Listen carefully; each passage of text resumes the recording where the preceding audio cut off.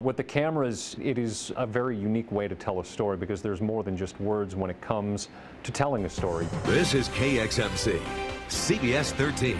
Good afternoon and thanks for joining us. We arrived at the Federal Hotel not quite sure knowing what to expect. That is until President Fidel Castro walked in. The trip down to Cuba was absolutely amazing. It was very intimidating as a young reporter to go down to a country at that time that even at this day is still under communist control. I had the opportunity to sit down at a dinner meeting with Fidel Castro. Ironically, the same kind of milkshake the CIA had tried to poison him with 40 years ago.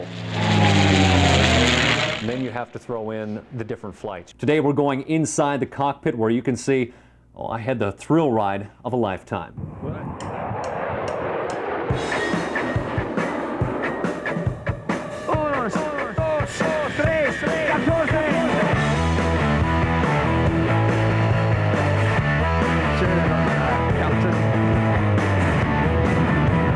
Here we go, Shaun. All right, all set?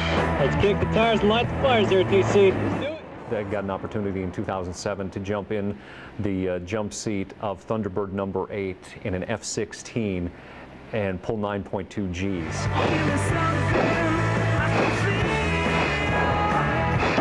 And rolling.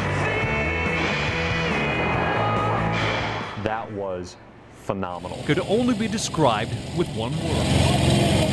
The P-51 Mustang out here at the Dakota Territory Air Museum. Trying to outsmart and outfly the enemy. The Black Hawk helicopters that we flew in during the flood. We've trekked through the Badlands on dinosaur fossil digs and have been at the right place at the right time for a very significant find, a Triceratops horn, a T-Rex tooth. Prospecting for fossils really is a time-sensitive issue, not only to find the dinosaur bones, but to get to them before Mother Nature destroys them. So now it's just a matter of changing from one suit to another. What's another unique facet of North Dakota that you might be able to explore that most people are going to look at you and go, really? You'd really do that here?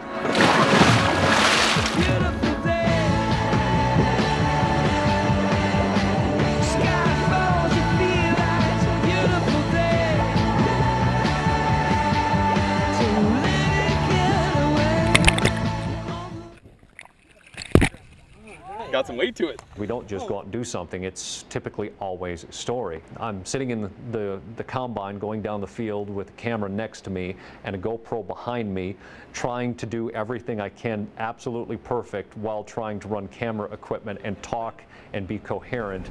An interesting ordeal trying to learn everything there is to know about a combine after not being in one for I'd say about a dozen years. But there's always that fine line where you try not to incorporate too much technology into the story because at the end of the day it is news. You have to present it as it is. Police search warrant! Police search warrant! Down to the ground! Down to the ground now! All the way down! That was kind of loud. But certain times, for instance, one of my favorite pieces to this day that I've ever edited was the All That You Are video, 6-month anniversary flood piece.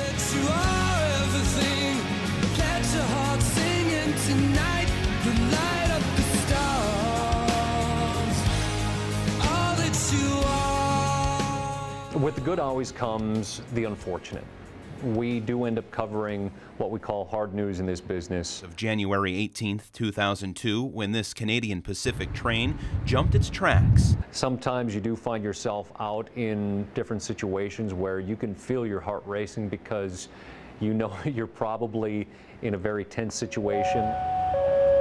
We can't talk about KX without talking about the flood. We were so connected to each other and to that disaster. Would raise the cirrus another 2 to 3 feet beyond those earlier projections. What I was thinking on the desk at that time, was just basically there's a job to do. And I'll worry about everything else when the time comes and when things settle down a little bit. And this is what I've been waiting weeks to see.